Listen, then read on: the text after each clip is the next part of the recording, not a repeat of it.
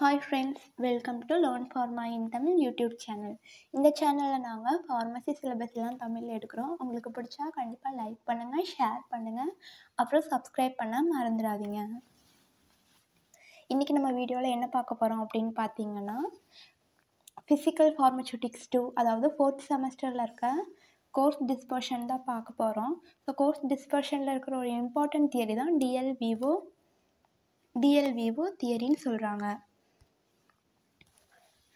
So இந்த DLVO தியரின்றது ரொம்ப கஷ்டம்லாம் இல்லை, ஈஸி தான்.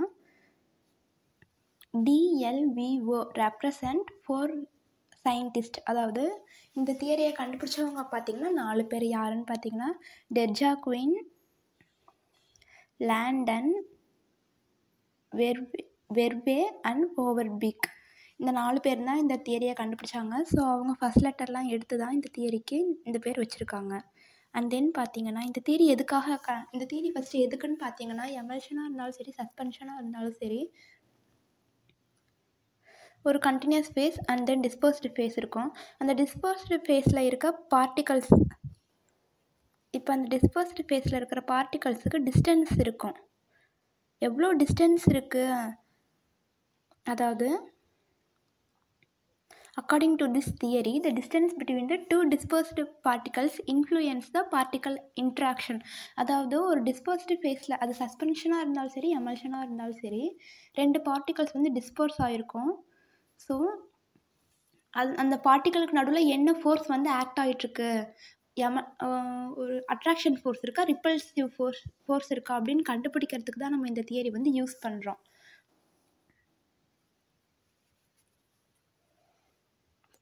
ஸோ ரெண்டு பார்ட்டிகல்ஸுக்கு நடுவில் வந்து எந்த ஃபோர்ஸ் வந்து ஆக்ட் ஆகுது, அட்ராக்ஷன் ஃபோர்ஸ் ஆக்ட் ஆகுதா, ரிப்பல்சிவ் ஃபோர்ஸ் ஆக்ட் ஆகுதான்னு இப்போ நம்ம கண்டுபிடிக்க போகிறோம். அது மட்டும் இல்லாமல் useful to determine the amount of electrolyte to precipitate the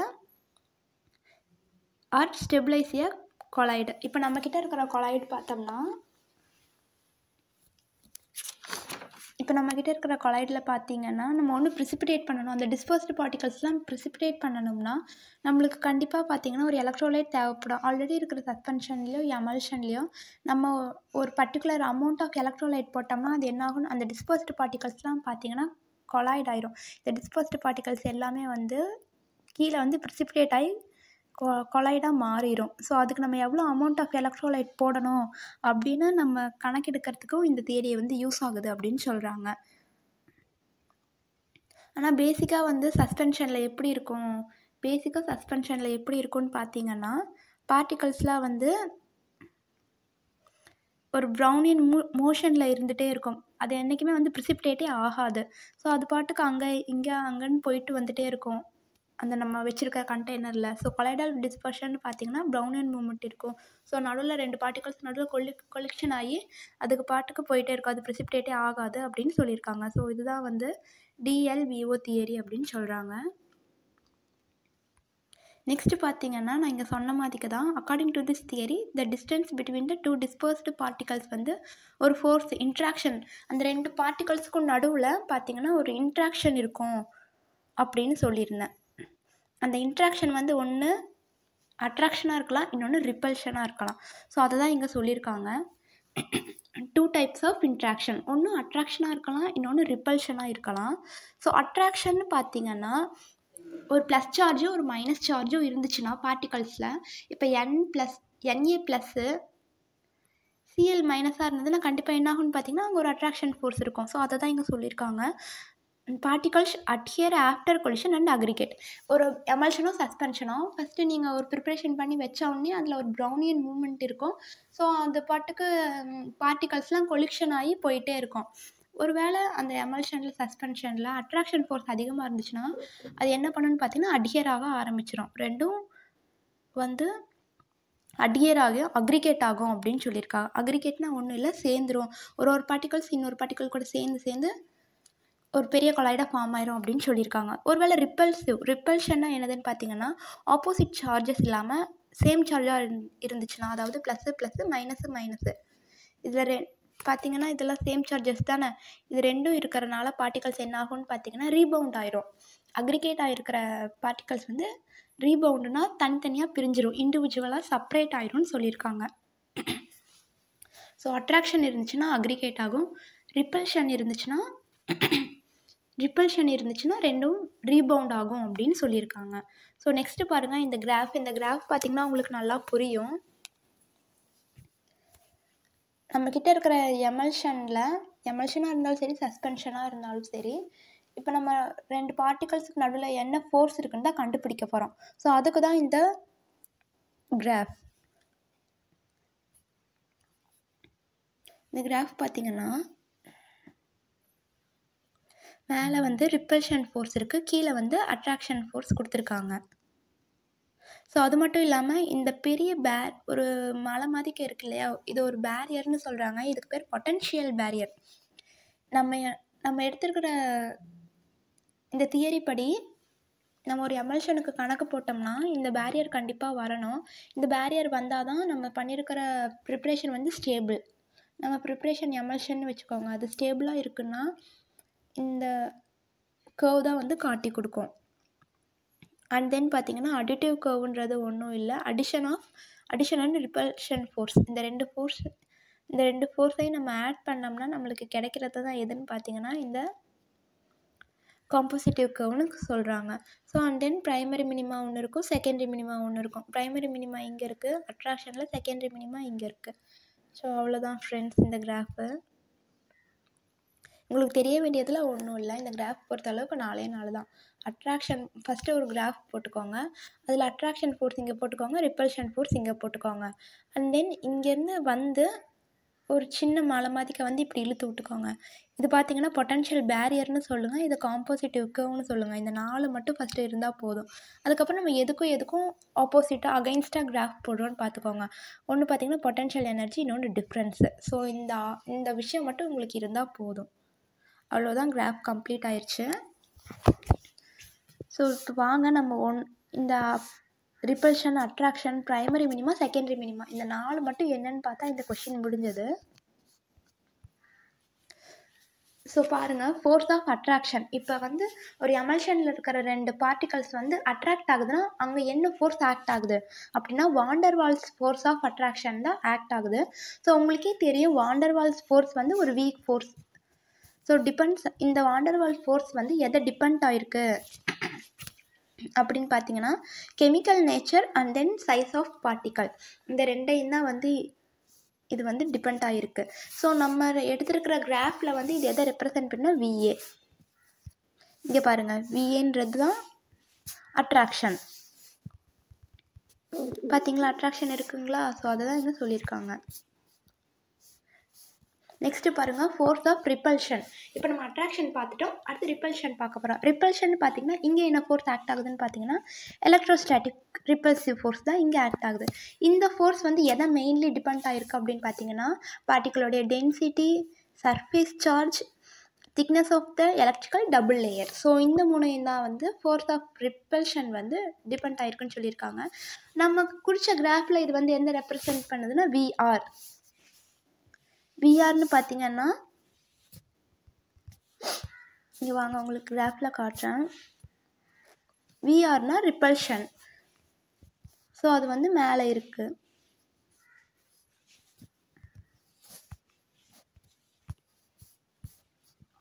so இதுதான் வந்து எலக்ட்ரோஸ்டாட்டிக் ரிப்பல்சிவ் ஃபோர்ஸ்ன்னு சொல்லியிருக்காங்க. அது மட்டும் இல்லாமல் இது வந்து மறுபடியும் எதை இண்டிகேட் பண்ணுது அப்படின்னா மேக்னிடியூட் ஆஃப் ஜீட்டா பொட்டென்ஷியல். இந்த ஃபோர்ஸ் ஆஃப் ரிப்பல்ஷன் வந்து எதை இண்டிகேட் பண்ணுதுன்னா மேக்னிடியூட் ஆஃப் ஜீட்டா பொட்டென்ஷியலையும் ரிப்ரசென்ட் பண்ணுது அப்படின்னு சொல்லியிருக்காங்க. அதுக்கப்புறம் நெட் எனர்ஜி ஆஃப் அட்ராக்ஷன் பார்த்திங்கன்னா VT. நம்ம கொடுத்துருக்கிற கிராஃபில் இந்த VTன்றது தான் காம்போசிட் கர்வ். ஸோ இந்த கர்வ் வந்து எதை ரெப்ரசென்ட் பண்ணுது அப்படின்னு பார்த்தீங்கன்னா addition of attraction and repulsive force. இந்த 2 ஃபோர்ஸையும் நம்ம ஆட் பண்ணும்போது தான் நம்மளுக்கு என்ன கிடைக்கும் அப்படின்னு பார்த்தீங்கன்னா காம்போசிட்டிவ் கர்வ் வந்து கிடைக்குது. ஸோ அதுதான் வந்து நான் இங்கே கொடுத்துருக்கேன். இப்போ லாஸ்ட்டாக வந்து கன்க்ளூஷன். நம்ம வந்து என்ன அட்ராக்ஷன் ஃபோர்ஸ் பார்க்குறோம், ரிப்பல்சிவ் ஃபோர்ஸ் பார்க்குறோம், கிராஃப்லாம் பார்க்குறோம். இதை வச்சு உங்களுக்கு என்ன புரியுது அப்படின்னு பார்த்தீங்கன்னா ப்ரைமரி மினிமா, செகண்டரி மினிமா. இப்போ நம்மக்கிட்ட இருக்கிற எமல்ஷன் வந்து ப்ரிசிபிடேட் ஆகுமா ஆகாதா, ப்ரிசிபிடேட் ஆகுமா இல்லை அக்ரிகேட் ஆகுமான்னு பார்க்க போகிறோம். ஸோ அதை அந்த கிராஃப் வச்சு டிட்டர்மைன் பண்ண போகிறோம். Primary minima secondary minima. ஒருவேளை உங்களுக்கு ப்ரைமரி மினிமா கிடச்சிருந்துச்சுன்னா, ப்ரைமரி மினிமா வந்து அதிகமாக இருந்துச்சுன்னா சைன் ஆஃப் ப்ரிசிபிடேஷன். நீங்கள் பண்ணியிருக்கிற எமல்ஷன் வந்து கண்டிப்பாக ப்ரிசிபிடேட் ஆயிரும். ஸோ வந்து ஏன் பார்த்தீங்கன்னா, ஏன் ப்ரிசிபிடேட் ஆகுது அப்படின்னு பார்த்தீங்கன்னா, பார்ட்டிகல்ஸ் வந்து ரொம்ப க்ளோஸாக இருக்குது, க்ளோஸ் டு ஈச் அதராக இருக்குது. அட்டாமிக் ஆர்பிட்டால்ஸ் இதான அட்டாமிக் ஆர்பிட்டால்ஸ், அதெல்லாம் வந்து ரொம்ப க்ளோஸாக இருக்குது அப்படின்னு சொல்லியிருக்காங்க. ஸோ நீங்கள் பண்ணியிருக்கிற எமல்ஷன் வந்து சீக்கிரமாக ப்ரிசிபிடேட் ஆயிரும். அதுதான் அதை ரெப்ரசன்ட் பண்ணுறது primary minima. So secondary minima என்ன ஆகும்னு பார்த்தீங்கன்னா அக்ரிகேஷன் ஆகும். ஸோ அக்ரிகேஷன்னா ஒன்றும் இல்லை, பார்ட்டிகல்ஸ் வந்து அக்ரிகேட் ஆக ஆரம்பிக்கும், கொஞ்சம் கொஞ்சமாக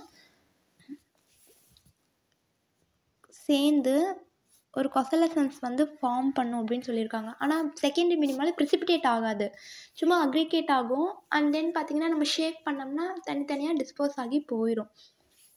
ஸோ அதுதான் இங்கே சொல்லியிருக்காங்க. ப்ரைமரி மினிமாவில் தான் ப்ரிசிபிடேட் ஆகுது, செகண்டரி மினிமாவில் ப்ரிசிபிடேட் ஆகுறதில்ல, அக்ரிகேஷன் தான் ஆகுது. ஸோ இதை வந்து ஏன் வந்து அக்ரிகேஷன் மட்டும் ஆகுதுன்னு பார்த்தீங்கன்னா, பார்ட்டிகல்ஸோடைய டிஸ்டன்ஸ் வந்து ரொம்ப லாங்காக இருக்குது. 1000 to 2000 ஆம்ஸ்ட்ராங் இருக்கிறனால பார்ட்டிகல்ஸ் வந்து என்ன ஆகுதுன்னா கொஞ்சம் லேட்டாக தான் அக்ரிகேட் ஆகும் அப்படின்னு சொல்லியிருக்காங்க. So particles experience attraction force and aggregate. So வந்து லாங் டிஸ்டன்ஸில் இருந்தாலும் சரி அது வந்து அட்ராக்ஷன் ஆகும் அப்படின்னு சொல்லியிருக்காங்க. அண்ட் தென் அக்ரிகேட் ஆகும், கொஞ்சம் கொஞ்சம் இந்த மாதிரிக்கு சேர்ந்து நிற்கும் அப்படின்னு சொல்லியிருக்காங்க. நம்ம மறுபடியும் கண்டெய்னரில் ஷேக் பண்ணும்போது அது மறுபடியும் என்ன ஆகும் அப்படின்னு பார்த்தீங்கன்னா ரீடிஸ்போஸ் ஆயிரும். ஸோ அதுதான் சொல்லியிருக்காங்க. அண்ட் தென் பார்த்தீங்கன்னா நான் ஃபஸ்ட்டு பாயிண்டில் சொன்ன மாதிரிக்கவே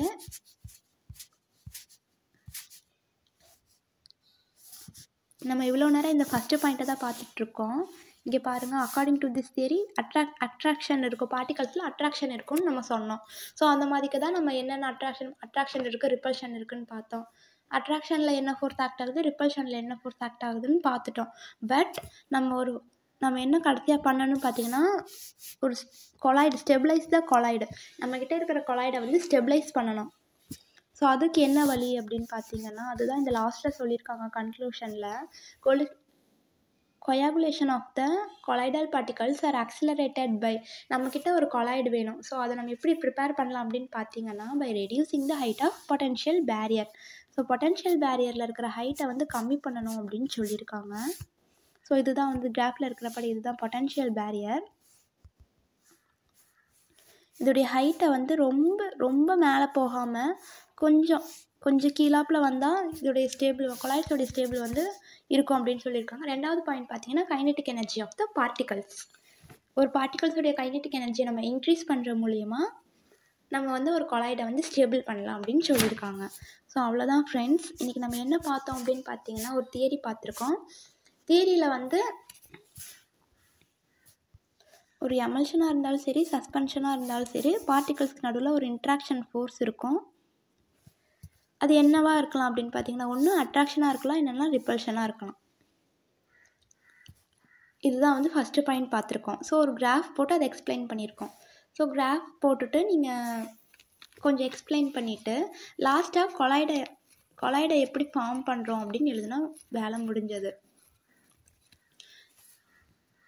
அவ்வளோதான் ஃப்ரெண்ட்ஸ். இன்றைக்கி நடத்தின கொஷின் உங்களுக்கு புரிஞ்சிருக்கும்னு நான்